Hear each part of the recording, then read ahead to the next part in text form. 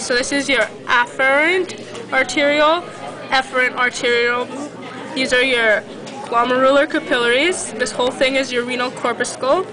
The capsule around it is the Bowman's capsule. These are juxtamedullary cells. And then this is right here. This is your proximal convoluted tube. This is your loop of Henle. Distal convoluted tube to your collecting duct, papillary duct.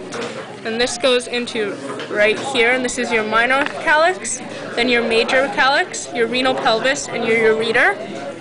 This is the hilum, and here renal veins and arteries, and then your renal artery goes into your interlobar arteries, goes into your arcuate arteries, goes into your interlobular arteries, which go into your peritubural capillaries. Then they go to your interlobular we go here first and then peritubular veins.